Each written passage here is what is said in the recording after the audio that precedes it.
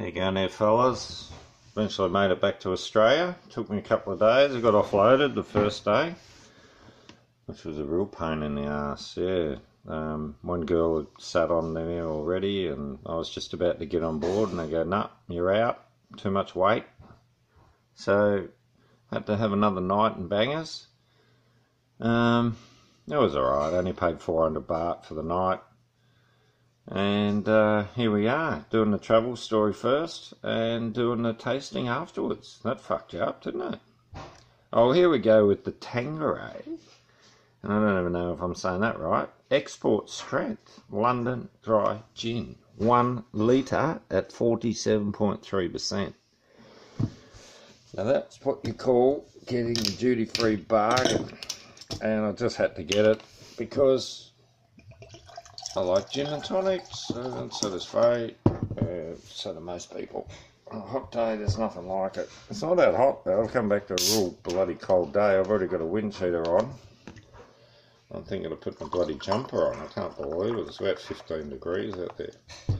So what I've done is I've put a bit of lime juice in there, a slice of lime, and I'm going to give it a little bit more because it's so bloody strong. And the missus reckons I shouldn't be drinking too much. Anyway, Schweppes Indian tonic water. You've got to get something half decent, fresh. No use using an old bottle, flat shit. No, you drink it and you finish it. So that's what I'll be doing tonight. I'll be drinking that and finishing it. I don't think so. I'll be on me fucking ass.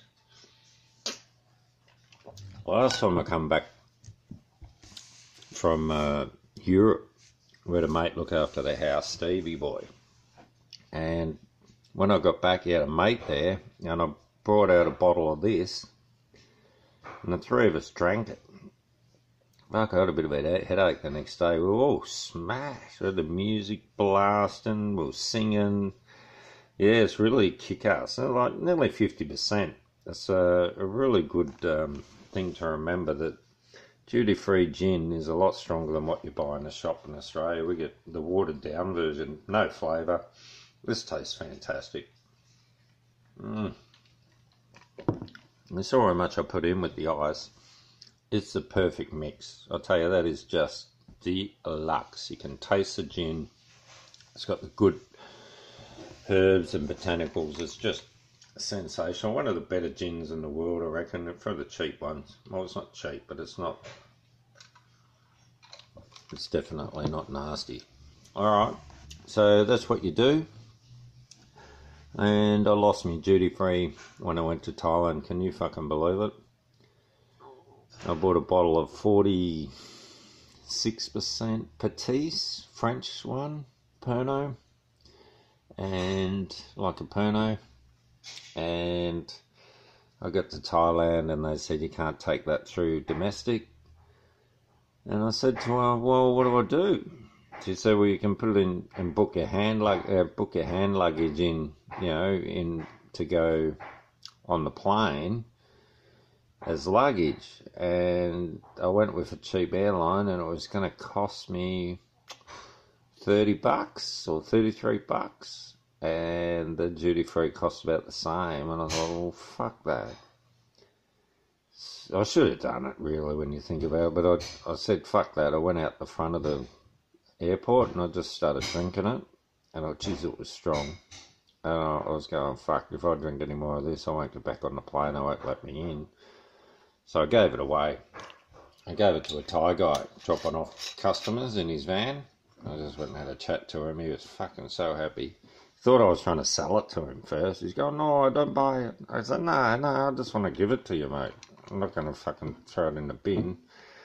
So he's one happy Thai guy. I bet you he would have been smashed that night. 46%. They're not used to it. Most of their stuff's at what, 38, 40. Sang songs, 40. Down a few bottles of that over the trip. Anyway, back home on the Tanqueray. Going to be good drinking this. I got another little bottle of Blue Sapphire. The wife can have the little one.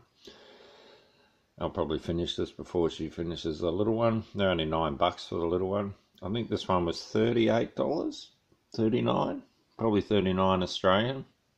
Bloody good value, 1 litre. So it's like buying a bottle and a half of the 40% one, and that costs you 45 or something. So you're miles ahead.